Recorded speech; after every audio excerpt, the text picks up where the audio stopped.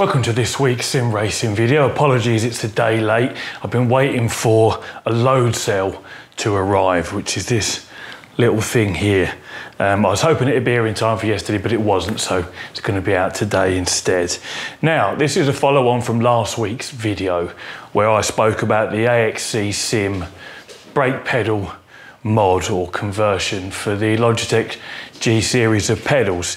And if you saw that video last week, obviously you can see I wasn't very happy that it was being marketed as a load cell conversion when it's a potentiometer based setup. Now, I've since spoken to Rob from AXC, so we've been back and forth over a few emails, and he has since revised the URL and the description to make it clear to people that it's not a load cell like one of these that you would find in, you know, a set of Fanatic pedals or Huizenvelds or, you know, the other top end stuff. Now, a load cell is a very specific electronic device, and let me get in close and you'll see what we've got here. So there's just 3 wires coming off of it. There's no moving parts, and this basically registers pressure in the center there, or this area here. If you apply pressure, that's what it registers. You don't see anything move. All that happens is the metal literally distorts or flexes ever so slightly, almost, you know, almost on an atomic level. It's so small. And depending on the type of load cell, that either generates a small electrical current or it varies resistance based on a voltage input-output scenario.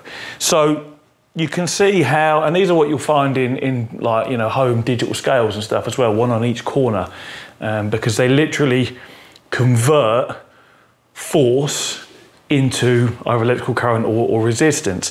Now, that's essentially what a type of transducer does. It converts one form of energy into another.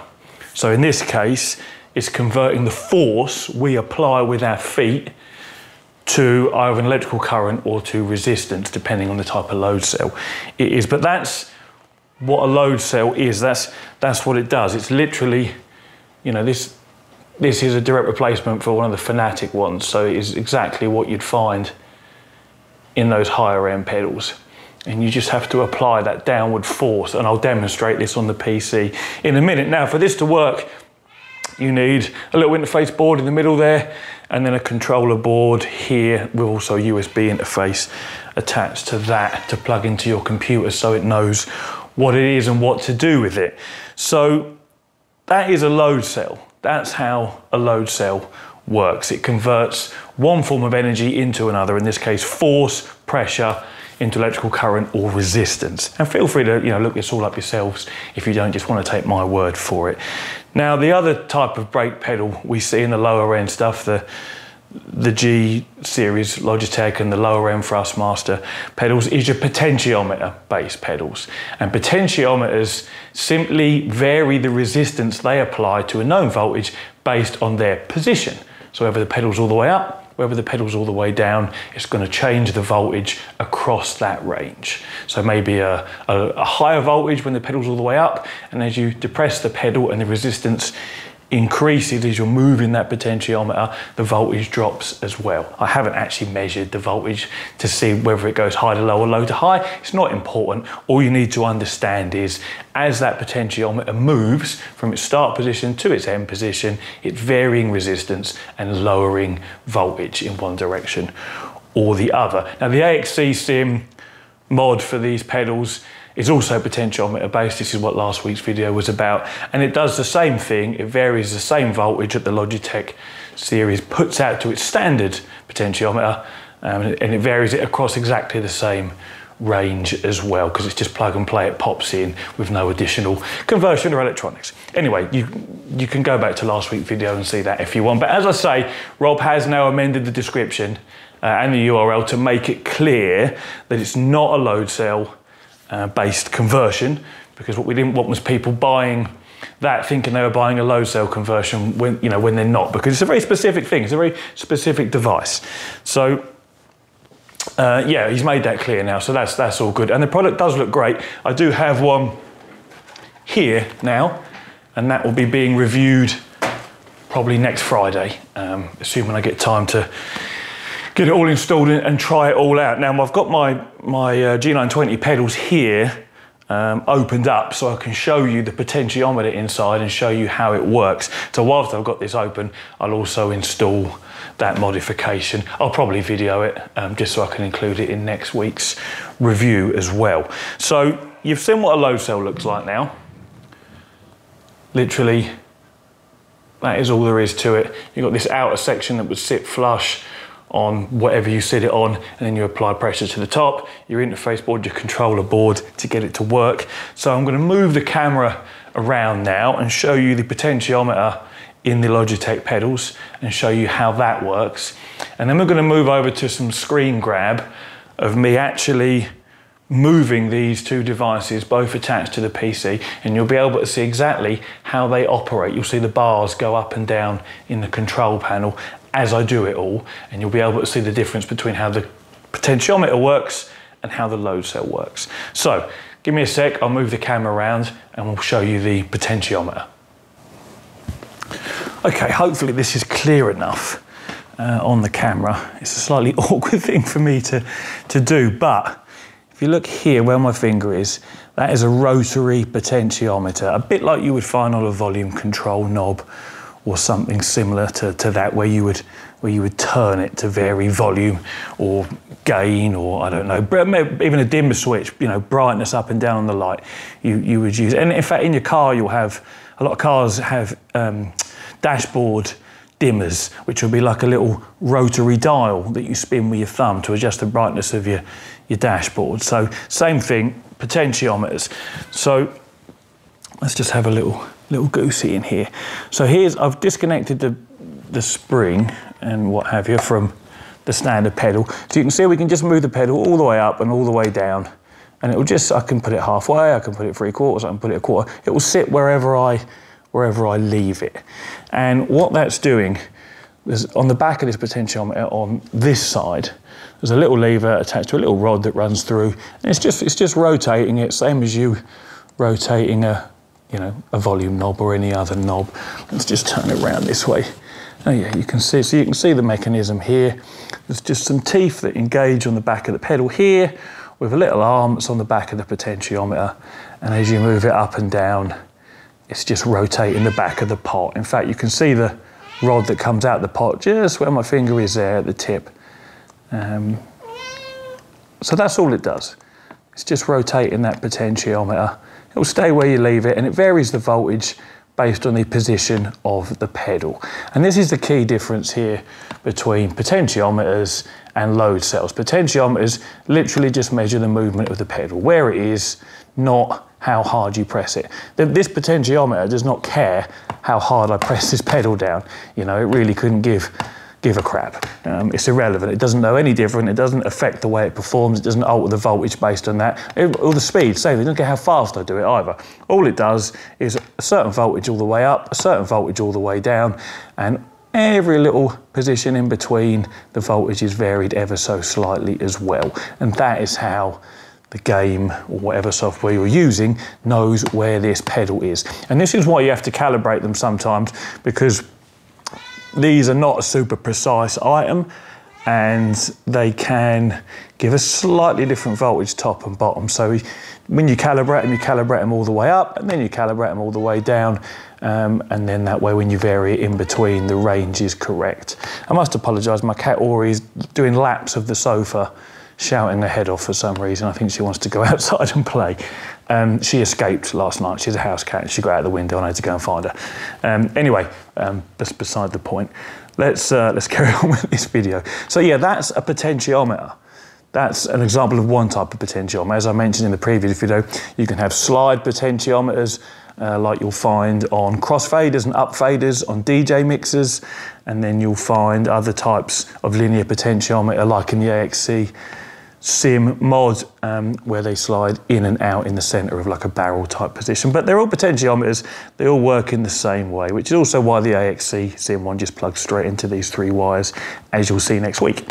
So yeah, there's a potentiometer. It doesn't care about pressure, it doesn't care about force, it doesn't convert one type of energy into another. It simply varies its resistance based on the position of the pedal in this case, but in reality, the position of the little rod that comes out the middle of it. So you've seen that, you've seen the load cell. Now let's get them, let's just say hello, hello. Now let's get them plugged into the PC, and you'll see in the control panel on the little bars how this translates into the input on the PC and how the load cell translates the force you apply into the input on the PC as well. Right, so we've got, first of all, look at the Logitech input. Let me just start some screen capture here. Yeah, okay, that's great. So what you can see in the middle of the screen here is just the game controller's control panel. Up you can see the accelerator, the brake and the clutch. So there's our accelerator, there's our brake, there's our clutch. Now we're looking at the brake pedal. The spring's disconnected, so there's going to be nothing to return the pedal back to the start position. So this is how the potentiometer based system works. Currently the pedal's all the way up. Let's push it all the way down. So that's the pedal all the way down. Now in a game right now, that would be registering 100% braking force, even though I have not even got a finger on the pedal, let alone a foot. And this is because it does not care about pressure. It doesn't care about how hard you press it. It just cares about where it is in its rotation. So we can bring it up to the middle, and again I can let go of the pedal and it stays exactly where it is. We can go down to, I don't know, 3/4, we can go up to 1/4, we can go all the way back up, we can go any and all places in between, and the pedal just stays exactly where it is, as does the registered input on the computer and as a result in game. So you can clearly see there potentiometers just care about position. Not that they care about anything, they're not conscious, they don't think. But the way they operate is that they just vary that voltage based on their position. So, you know, you can see there, we just move it up and down, leave it wherever the hell we want, and it's just gonna stay there.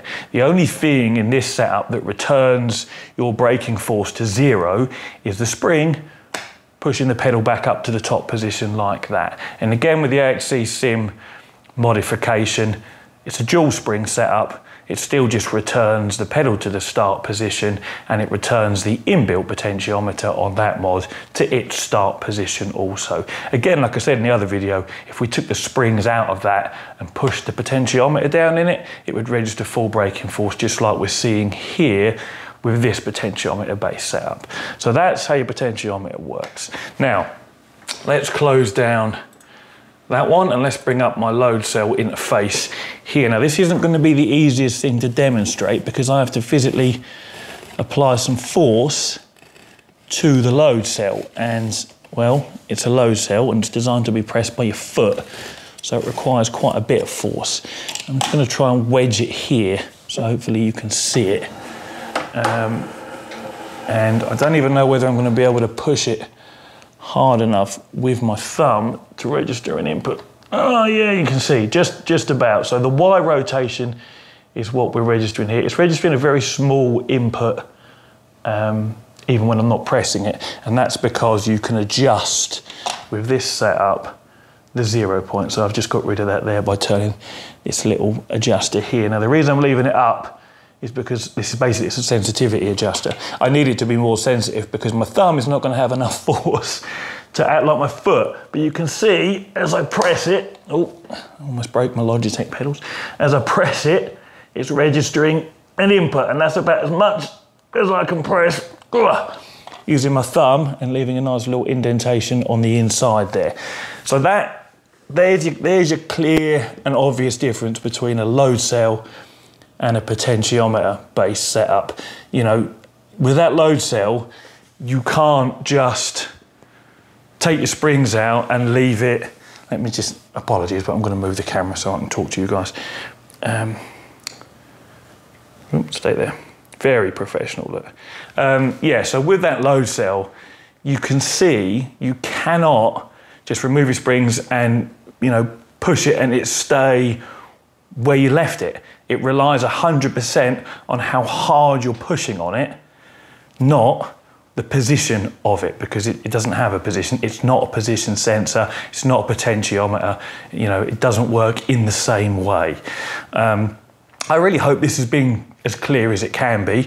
You know, I don't really script these. Well, I don't script these videos. I just make them up as I go along. So hopefully it's flowed reasonably well. Hopefully now you have an understanding of the difference between a potentiometer-based pedal, which is what you find in the low-end stuff, and the load cell-based pedals that you find in the higher-end equipment. Now, there will be a review next Friday of the AXC Sim brake pedal modification.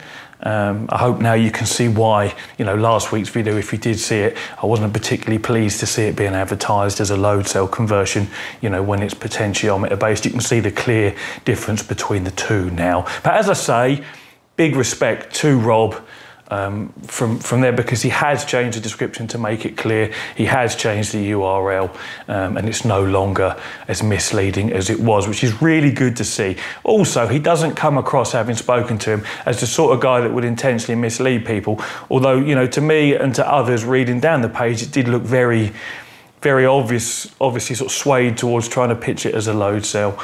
But, you know, it's been changed, it's been put right, and all is well with the world, so to speak. It does look like a great modification. I have had it out the box and had a quick peek. Build quality already looks good, first impressions are good, it's well packaged as well. So I'm gonna get that installed now, and then you'll see next Friday, hopefully, a full review of that and how it is. But hopefully today's video has been useful. Thanks as always for all my supporters, patrons, those couple of you, those of you that donate, and of course manufacturers that send me bits and bobs for review as well. It's very much appreciated. So have a nice weekend. Take it easy, guys. I'll see you all in the next one.